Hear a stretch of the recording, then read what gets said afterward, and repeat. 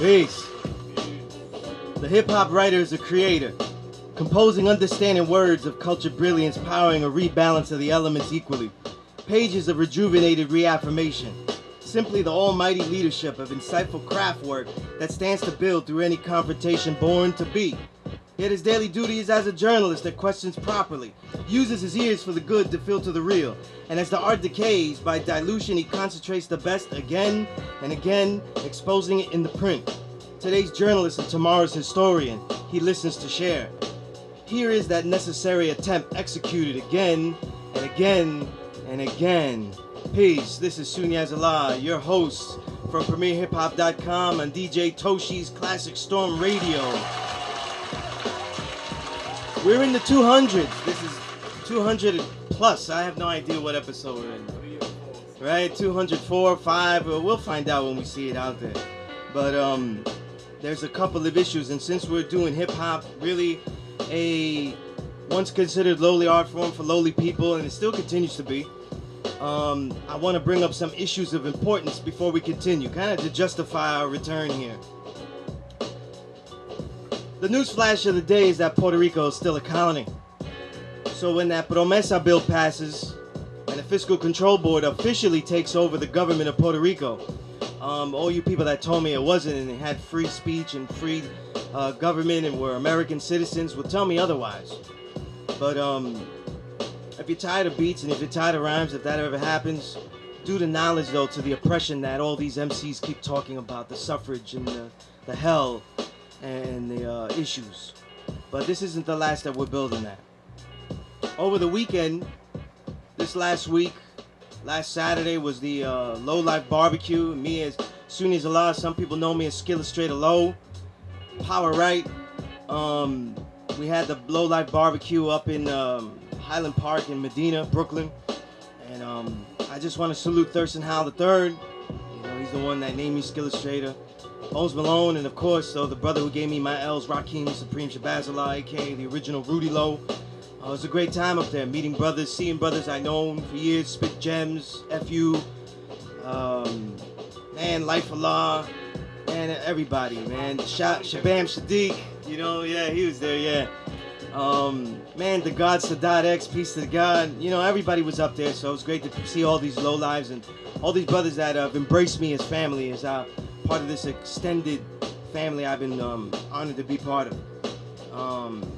And due to knowledge to that though, the New York Times and all these people are catching up, and there's a coffee table book out now called Bury Me with the Low On, and because I'm a journalist, I gotta correct the journalist that wrote the article.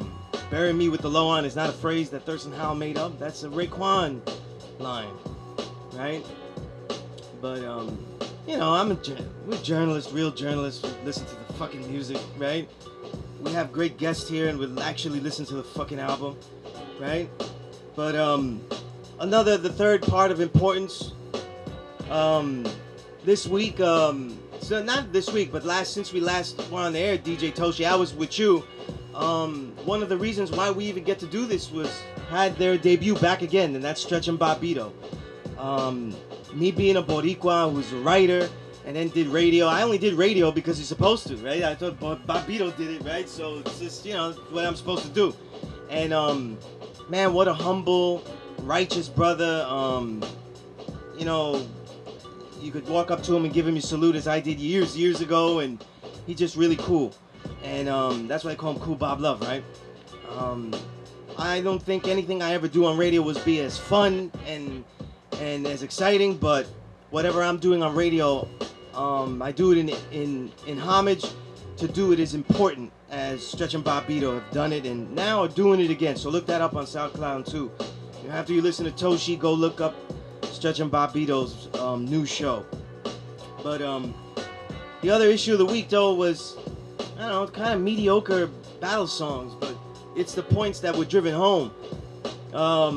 Diabolic and Talib Kweli were getting at each other, and some other MCs were thrown in the mix, like my brother Immortal Technique, right, brother Poison Pen, and some other people.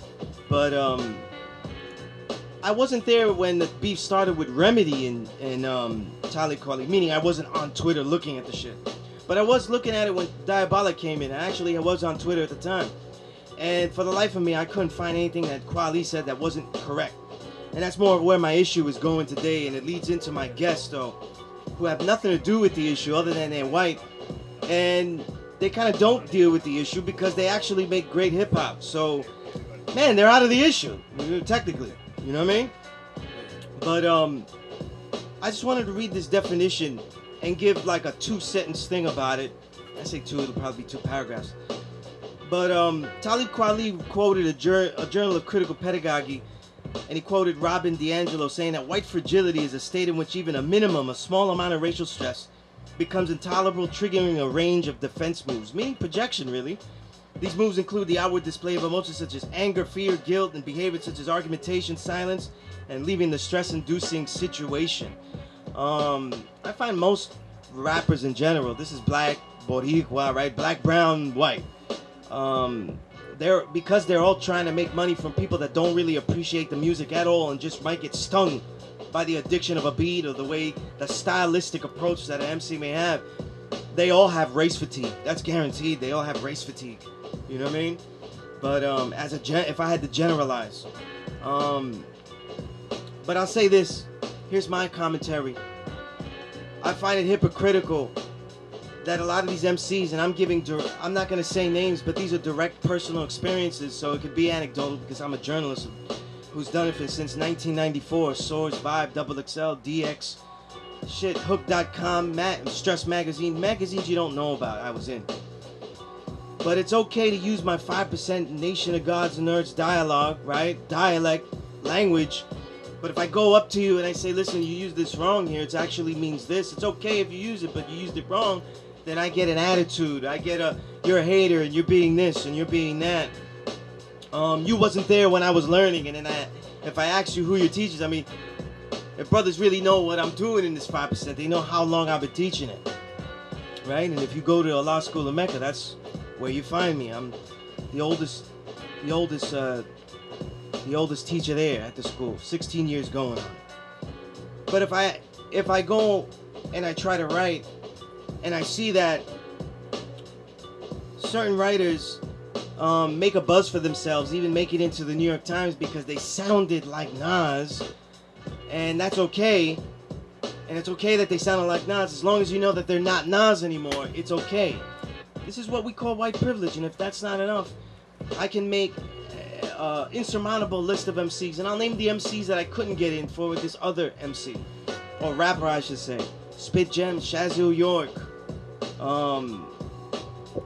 AG the Coroner, countless others that had much work, much buzz, more buzz than who we're talking about. Kevlar 7, Bronze Nazareth, the whole Wiseman crew, family, right? And I couldn't get them into certain big magazines because other guys were doing they were rapping and they were also cooking, so it was more important. They had no catalog, but they were cooking. You know what I mean? And they sounded just like Ghost Didi, right? So it's okay, right? And I noticed today, this is my final thought on this, about battle rap. These battles that we're seeing, though, they're not very well done.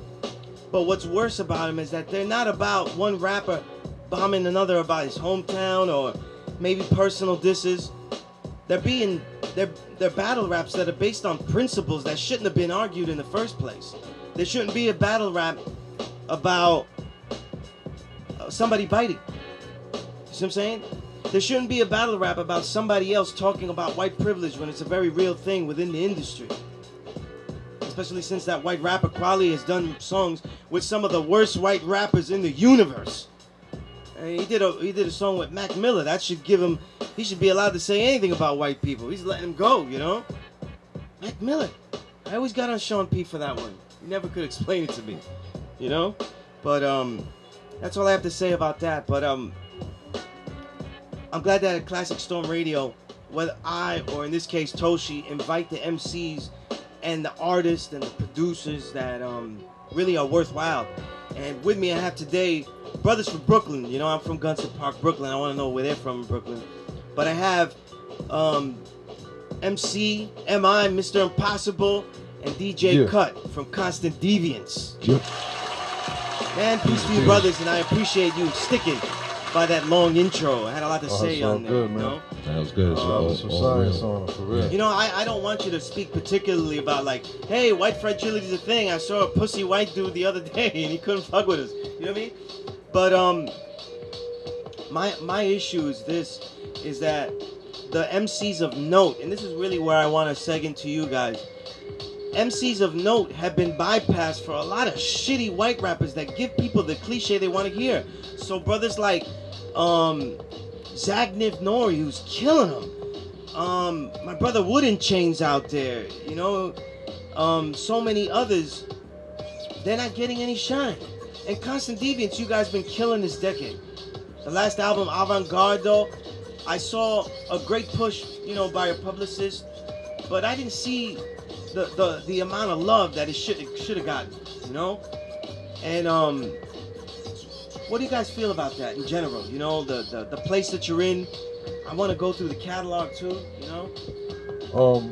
Personally, like at this point in time, it's like kind of used to it by this point, you know, and it's really never been any difference for us. We've been doing this since being quote unquote white was like, it was, I mean, I remember being in ciphers in the 90s and my teachers that taught me breath control and wordplay and Lab Tech 1 and my man One Speaker Supreme. Just sort of quick corrections. Wanted to get that. No, speaks. Because Yes, I'm telling the story, and these are local Baltimore dudes that people may be privy to. But they always told me like, yo, we want you to be dope, not dope for being a white boy. You understand what I'm saying? Like when we went to the ciphers, because at that day and age in the early 90s, it was hard to be a white dude walking into a cipher in a city like Baltimore and getting accepted. You were automatically going to be looked at like extra hard. And there was a lot of 5% brothers that was rhyming back then. My man K. Rule, my man Ebony, you know, that I had to battle them actually, because they came at me and we had to battle, and then they respected me like, you bout it, like, you know what I'm saying? And it was always love. So that's not a new thing. And at this point, I'm not even sure if it's racial at this point for us that we're not getting the love. I'm not sure exactly what it is. I know it's cliquish, and I know the game is cliquish now. And I'm starting to see, I mean, you know, there's all types of nationalities and races involved in the cliques. So, you know, I can't necessarily say from my personal experience that I think it's a white and black, white and brown and black issue or whatever you want to say. Now, we'll say this, going into the early 2000s, when me and Cut kind of took a little break from the Constant Deviants thing, and I got a deal with Arista. Mark Pitts signed me to Arista. We just talked about this a little earlier today. Because of my skin complexion, he wanted me to play off of that. He would be like, yo, you alienate white people in your music. You don't, you know, like, we want you to kind of cater towards them. And he wanted me to do just like some pre-Sons of Anarchy, Rockstar, hip-hop movement. He wanted me to do like some Hell's Angels, Harley Davidson type thing. And just wasn't working, like it wasn't going to work for me. And he seen it wasn't going to work. So in turn, you know, that was, I used to tell him all the time, like, why do you think, this is the build off of what you were talking about, why do you think all white people want a white rapper to come out and be a white rapper? Why can't he just be a rapper? And I don't alienate anybody. This is what I'm from. This is who I am. Like, I am who I am. If I do that, that's going to be me faking, and I'm going to run out of things to say after one album because I don't know anything about that life. You understand what I'm saying? I don't know anything about riding Harley Davidsons and cooking pigs or whatever the case may be. I don't know anything about that. So, you know, that's where my mind is with it. You feel me? Right. You know, and that's the whole thing. If I had to say, the race skews all of the MCs, almost every rapper. It ruins every rapper's ideas, because if you're white, you have to do this cliche frat boy type thing, whatever it is, whatever cliche people are expecting, you know? It's like, it was 99 and I was building with Fat Joe. Out of many times, I used to always run into Fat Joe, but I was doing it officially. And he was telling me when he first got on, they wanted him to be a freestyle rapper. And I was like, Fat Joe, do you even know how to sing? You know what I mean? Imagine Fat Joe doing like the steps like K7 and TK and crazy. shit. That would have been ridiculous. You know what I mean? And he wasn't older Pitbull like he is now. He didn't lose weight and just looked like older Pitbull now. You know what I mean? He was still Joe the fat gangster. Yeah, exactly. You know, but those cliches really hurt. And I want to ask you, you guys came out in '95, so coming from Baltimore, I mean, if there's any place that we could say, look, let's name places that is just rugged and as rugged as New York, that would be one of them. You know what I mean? And coming from Baltimore and coming out with an album in '95, then you jump into the 2000s and have one album, right? What were the reason for those gaps, though, and was it difficult once you made the album in '95? Build on that, and we'll build on that. I mean, the first album. All right.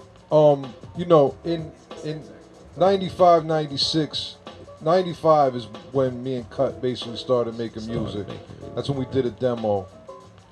One of the songs that was on the demo, Competition Catch Speed, now it's got picked up by an indie in Vestry Records in New York, and that's when we dropped the first single. And during that little run with them is when we recorded an album, and that was Concrete Utopia. And then Ken, the one of the radio promoters from that label, ended up leaving and starting his own label, Brooklyn Pipeline, which was distributed by Buds. And we put out 2 more 12 inches, which is actually one of them right now. He's playing Can't Stop. And we put out 2 12 inches with them in 98, 99, or 97, 98, whatever. It was right in that little time frame. Both of them came out. And we recorded another album thinking we were going to release another album.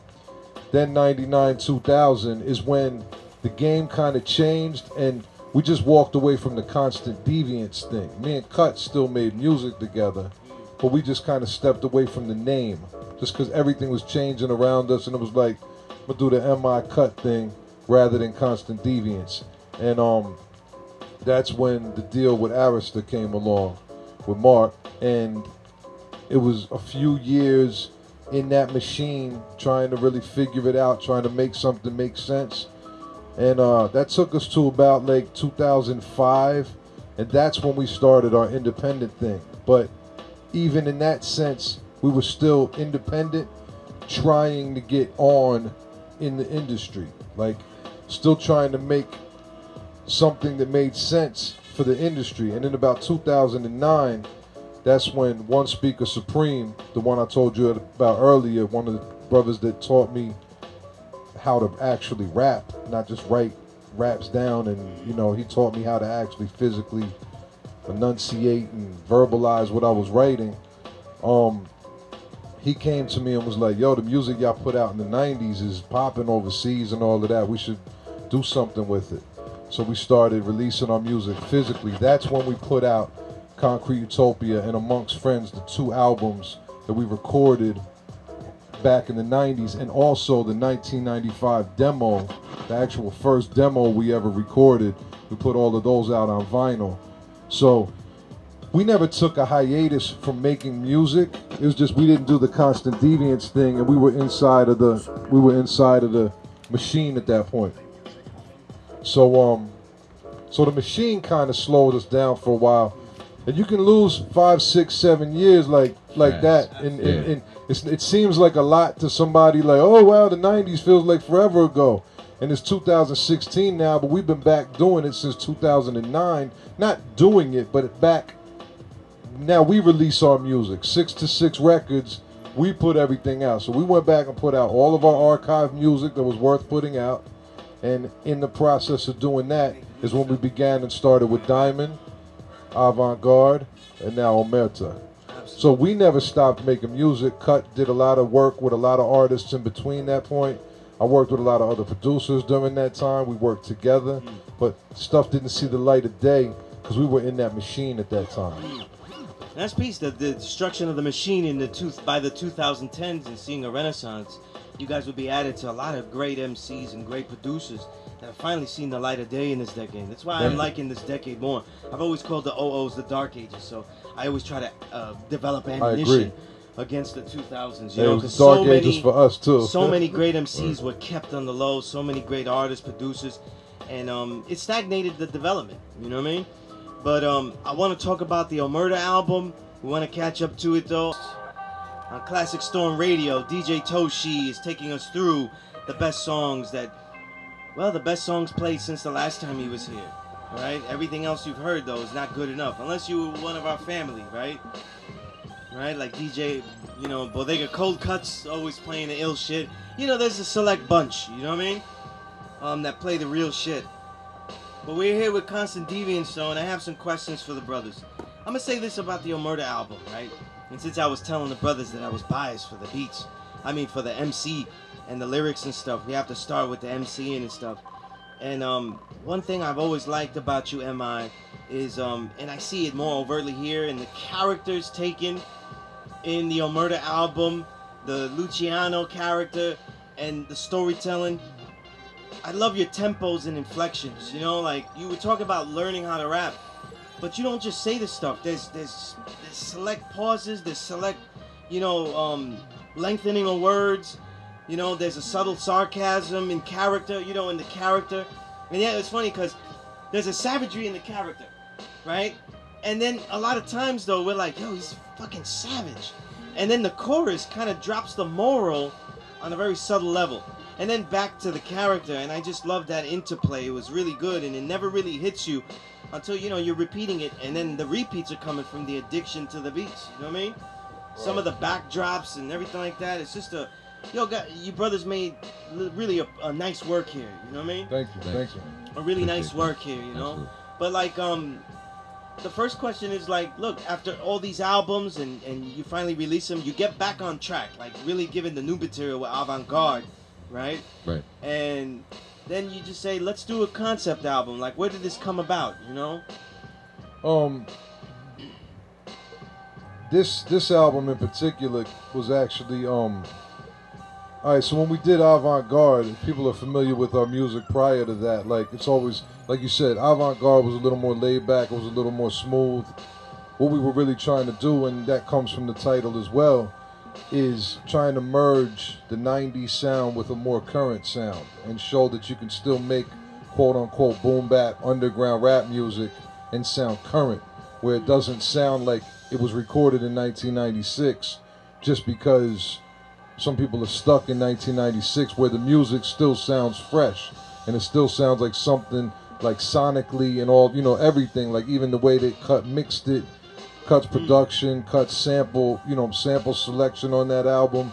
It sounded newer and it sounded fresher, but it still had that feel from the 90s, and that's what we were trying to merge. And I think maybe a few people, like you said, that album got lost in the sense with some people, because some people didn't really get where we were going with that. And maybe that'll be a sleeper album where 5 years from now people will go back and get it. But we initially started this album and it was just going to be the Luciano Lansky EP. And it was really just to do 6 joints that were hard, just to let it be known that we hadn't softened up. We were just trying something different with that album. And we were going to just hit them with 6 joints behind Avant-Garde real quick. And that's what it was going to be. It was actually inspired in Switzerland at a show that we did with Sean Price. And it was just the feeling of the night. Yeah, the feeling of that night just was like, it just was hard. It was like, yeah, man, we got to do some hard stuff.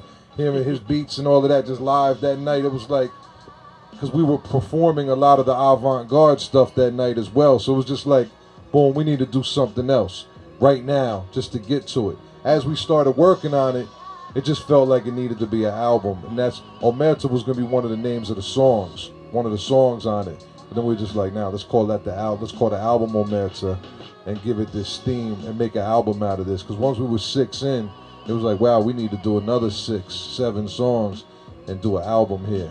And it was already, like, we were already 6 in within like 2 months. So it was like, we knew we could knock it out quick and it would come quick enough. So, you know, that is what inspired that album to go in that direction. Okay. Now, a lot of MCs always talk about getting the beat first and then they need to hear the beat before they rhyme though. So is it like that with you and DJ Cut? Like when you're making beats, Cut, how does it work out? You know, like, not all. You know, it goes both ways. Sometimes he'll come to me and say, I have an idea for this joint. This is, and then, you know, he'll give me the feel or something like that, and I'll try to, you know, cook something up. Right. Or sometimes I'll just be making beats and I hit him up like, yo, I got this beat. I think it would be good if we did something like this, and then, you know, and then he'll take it and build off of that. You know, it's not, we don't have us. We work differently every time, and we could do that at this point almost because after just kind of working together for all these years, actually, you know, even starting off like when I first started really learning how to make beats, you know, and at that time, like, he wasn't doing too much, you know, he was always rhyming, but, you know, wasn't really we didn't have the studio. Records at that point. We weren't really making records. It was like freestyle stuff like that, you know. After so many years of kind of just building up together, we're already kind of in tune with what we want to do, you know, like. And no, just to build off what you're saying, and we release songs, like we got songs that we do that never make albums that might come out in between all the time. Like an album is a single entity in itself, so an album can be looked at like a song. When we make an album, like, yes, it's so 13 songs, those 13 songs belong together. Right. That wouldn't be that album if it was 12 of them. It wouldn't have been an album if the one he just played, Cut for President, was on there instead of Spark Steakhouse, because that might not have fit the album the way that did. Like I said yesterday in the interview, it's like taking a chapter out of a book, and especially in the middle, take chapter 6 out of a book and expect it to make sense still. You know, an album is an album. It's a complete body of work. So when we do that, we already came up with the concept. We already knew what direction we were going in. So by the time we were 6 songs in, we knew what the other, all right, had to be. These 3 need to be like this. Then you start toning it down, and it's like, all right, well, we got too many songs with pianos in them, so we need something that, or too many songs around this tempo, or too many songs about this topic, and, you know, like, we need another joint with some scratches on it. We need another joint with a vocal hook on it, whatever, like. It's a body of work.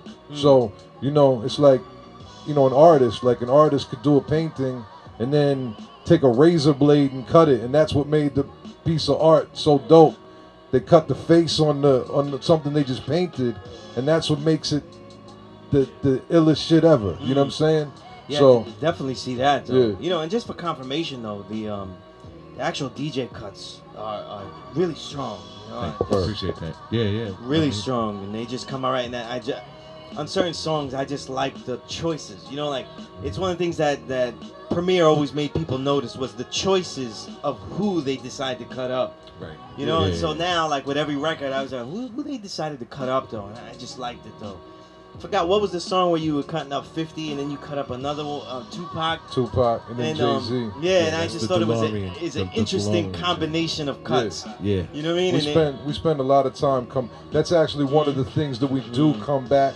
Sometimes he'll come up with one on his own, and sometimes if I'm writing a song and I know the title of it, I'll be like, yo, let's use this. Okay. But that's seldom. We really normally come back together in the studio and really just vibe out and do those. Like, we really just sit there, listen to music, go over concepts. Like, we just zone out for days and just figure out what we're going to use for hooks. Because we don't like using the obvious stuff. You know, the sequencing is something I was talking about, was thinking about with this, and it confirms what you guys told me, because my favorite song was Sparks Steakhouse. And I felt as I was listening to the album, I was delving deeper into these characters. And that kind of seemed like a certain peak of like, yo, this is getting serious here. You know what I mean? Right. And there was a line here, and I just want to see what you thought about the line, why you said that line. You know, and it's a more of a, it can't be like a right or wrong answer with the line. Right. So it's more of a philosophical idea. But I just like what it said. It had me thinking, and I had to like, just stop. Then I heard like the next 3 songs without listening to your lyrics because I was still thinking about that line. You know what I mean? But I heard when you on Spark Steakhouse, when you go, you never go broke when your fortune is hope. And I was just thinking about that line, you know, and I said, what made you say that line, though? Because, you know, we have all the albums going with these mafioso character that doesn't give a shit. But there was such a backbone of integrity that was underlying the whole thing. And it just, it peeked out more overtly in there. Even though you was hiding it in a lot of metaphor and everything like that. And, you know, just your thoughts on that line, because I thought it was superb. I mean, thank you. That line just, you know, I mean, it's the line itself is self-explanatory, because as long as you have hope and as long as you believe you can still do it, then you never run out of ideas. You never run out of, you know, you could take broke as a financial thing, or you can take it as just, you know, you could take it that metaphorically as well. So we're not always talking about money. You understand what I'm saying? Like, when you're doing this, you never go broke. And this whole entire album, even the Luciano Lansky metaphor in itself isn't us portraying ourselves as gangsters. Luciano and Lansky were the illest to ever do it. You know, I'm Italian, he's Russian Jewish. It made sense. And they were the illest gangsters ever. I mean, they were the, like, you know, I mean, you know, every gangster since them has tried to be them again. And they were the epitome of what they did. You know what I'm saying? So that's the metaphor in the Luciano Lansky thing. You know, and that particular line, it just, you know, it's what keeps us going.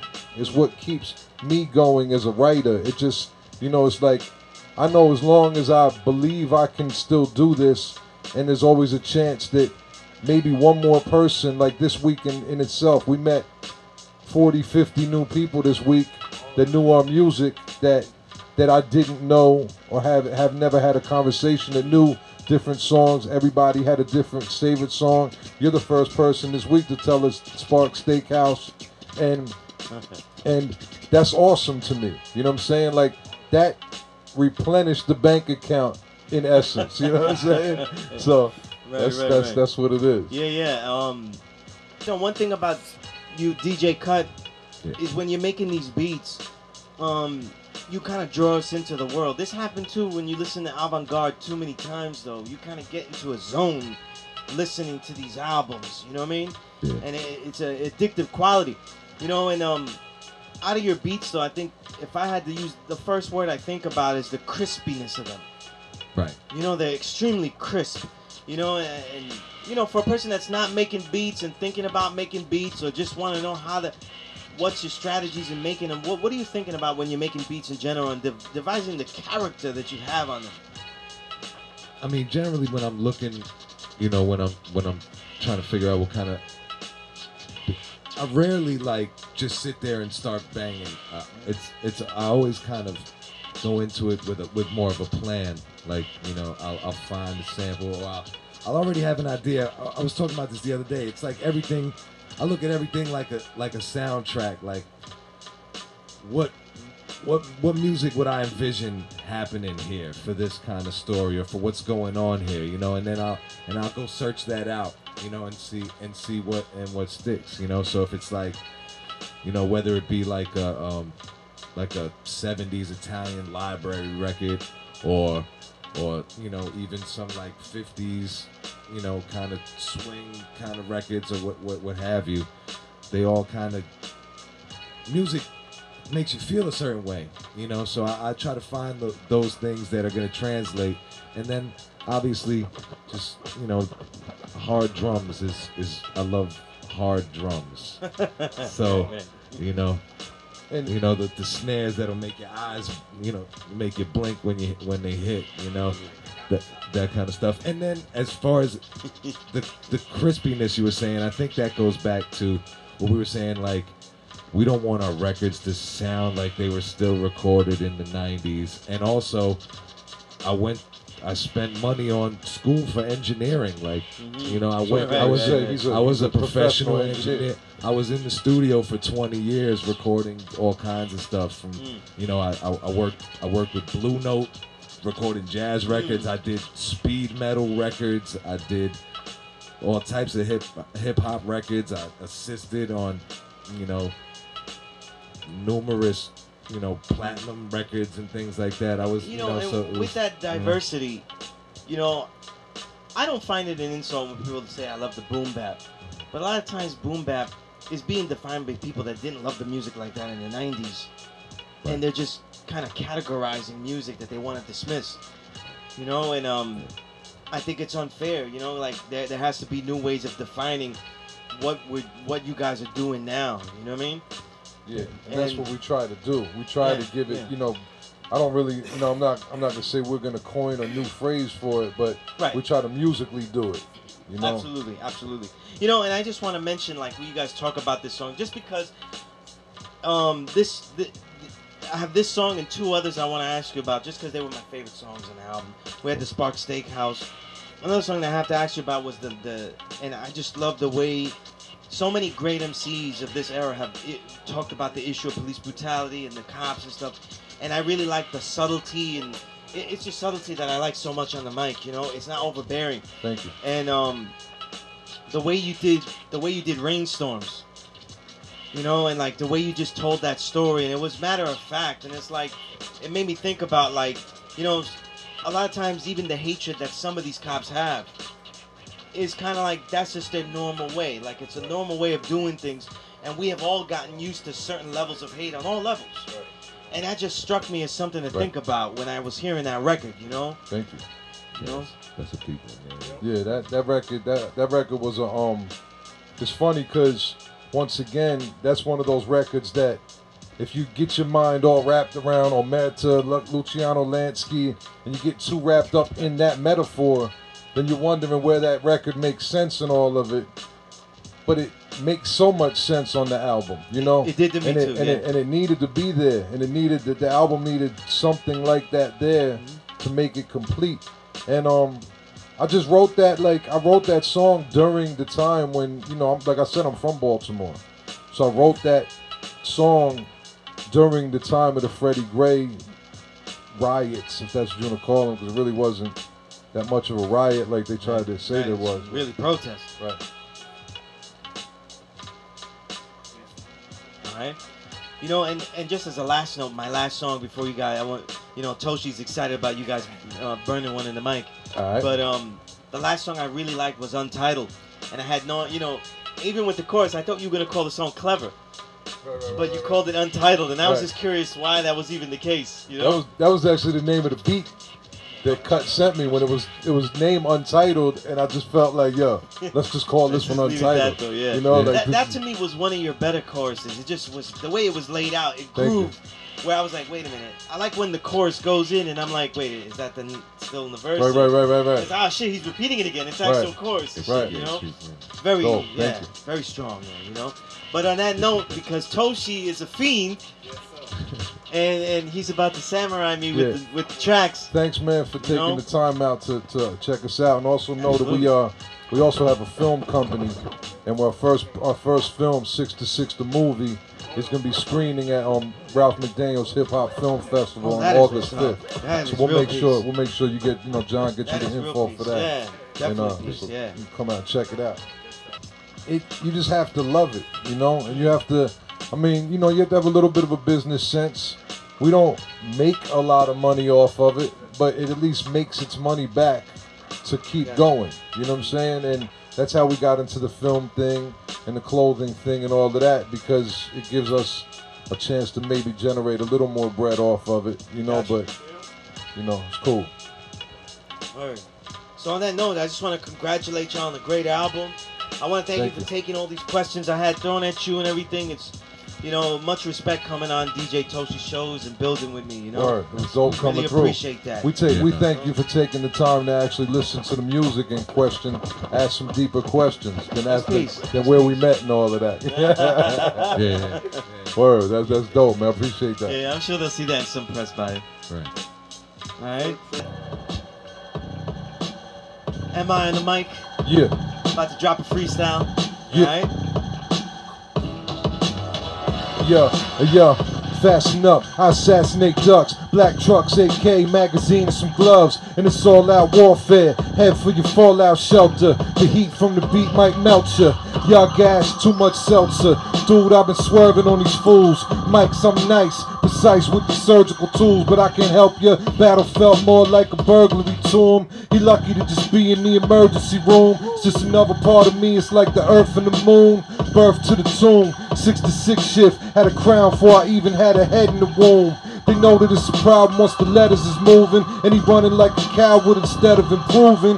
12 gauge rage, madman from the badland, Baltimore murderland. Stand down at a champ round, try to get up, but he can't now. He getting tense cause he know he on my campground. Don't make a damn sound, now your fam round, clown. Make my mans and them pull the fucking van round. Get you laying down, fools, this is personal. Live, uncut, raw, no rehearsal.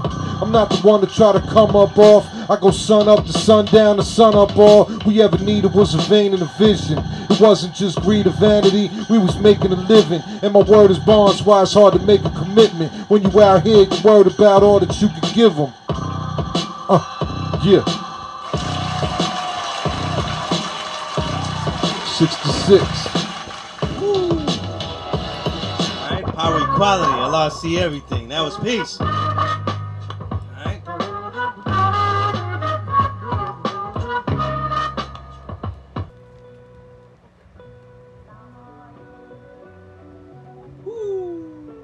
L's up, love and loyalty.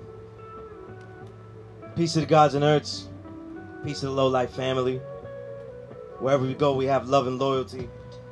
We just had a great interview, a great conversation. You know, there's a science to this though. I was building on it with Toshi and Paragon, my brother from Premier Hip Hop. But I'm not gonna say shit about it. Because it's scientists that only scientists know, that only certain people ought to have. You know what I mean? You wanna be like this, you gotta work at it. But we had these great guests. We had M.I. and DJ Cut of Constant Deviants. The new album is Omerta. Omerta. O-M-E-R-T-A.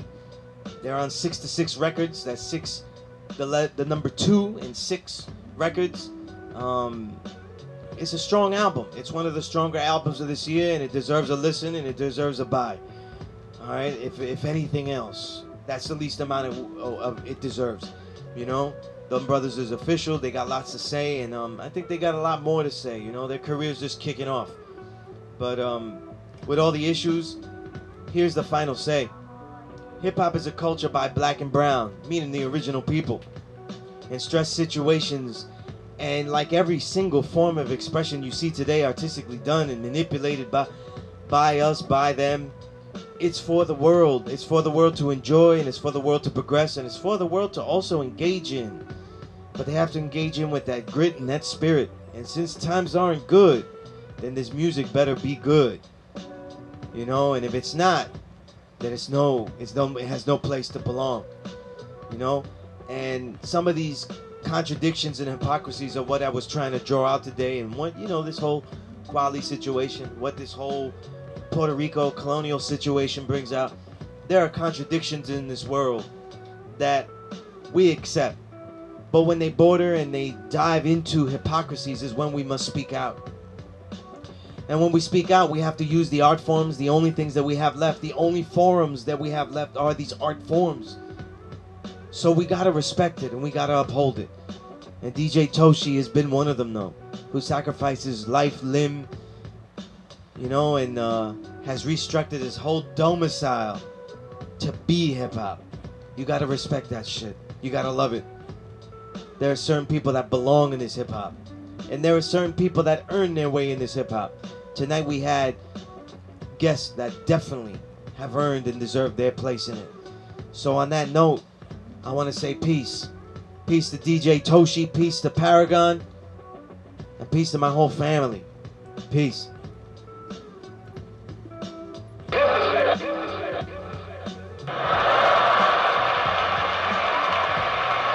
I gotta go now. Y'all take it easy. Bye-bye.